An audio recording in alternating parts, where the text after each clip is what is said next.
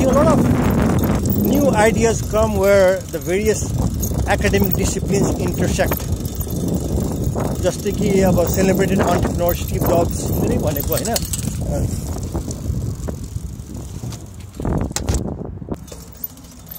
Liberal arts र science टेक्नोलोजीको इन्टरसेक्सनमा Apple त्यहाँ छ, त्यहाँ उभिएको छ भनेर भनेको कि उसले के भन्नु खोज्दा भन्दाखेरि when you look at the Apple products, सबभन्दा बढी एम्फोसिस केमा हुन्छ भन्दाखेरि डिजाइनमा, slick design. Like it's very important that an Apple product looks like a work of art. भित्तामा पेन्टिङ जस्तो, आर्ट एन्ड क्राफ्ट जस्तो हैन, एकदम चिल्लो हैन, एकदम लाइक स्मुथ, हेर्दामा राम्रो, आकर्षक, हातमा लिन सजिलो हुने, अनि युज गर्दाखेरि कम्प्लिकेसन नहुने, एकदम intuitive. So like his primary focus always was on design. त्यो डिजाइन भनेको त लिबरल आर्ट्स एन्ड त्यो अब नेपालमा भन्छ नि साइन्स, कमर्स र आर्ट आर्ट भनेर हो. उसले त त्यो तिनवटाको मिश्रण भन्न खोजेको. यो होइन कि जाऊ इन्जिनियरिङ पढ अनि कम्प्युटर होइन, अनि कम्प्युटर बनाऊ अनि टेक एन्टरप्रेन्योर बन्न, त्यो मोडलले उसले कहिले पनि मानेन.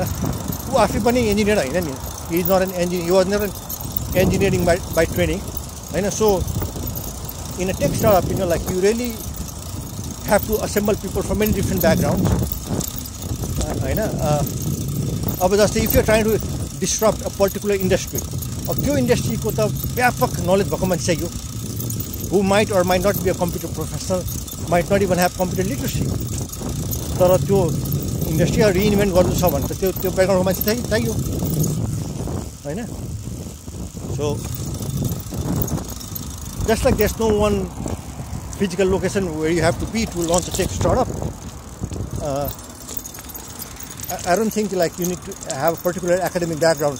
यही academic background भयो भने, यही programmer भयो भने मात्रै, अथवा computer science लिएर पढेको मान्छे भए मात्रै tech startup launch गर्ने भन्ने हुँदैन.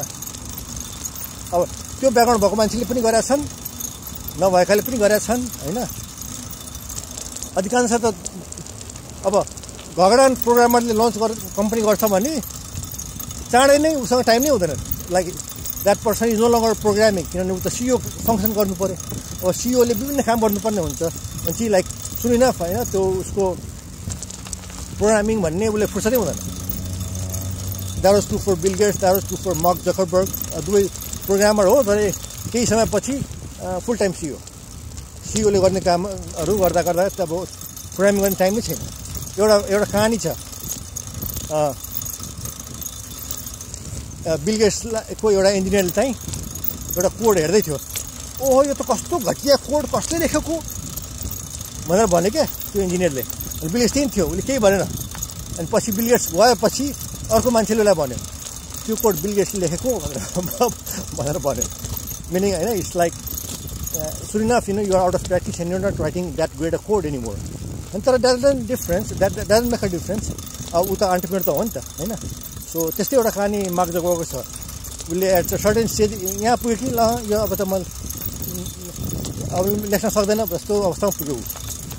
But he was still hiring the best people and still did the early work and paid good. फेरि त CEO भइसक्यो नि त हैन. सो अर्को पिन्ट्रेस्टको founder typical liberal arts political science major. अनि केही टेक्नोलोजी केही थाहा छैन, उसले पिन्ट्रेस्ट लन्च गर्यो.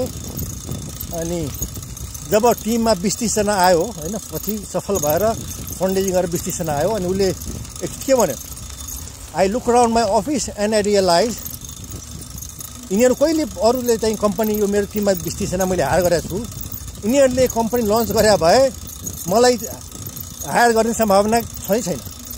I don't think they would hire me भनेर भनेको उसले, जबकि ऊ आफै सिओ थियो.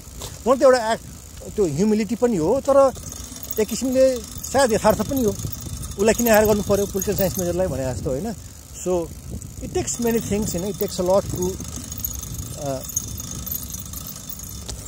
build a tech startup.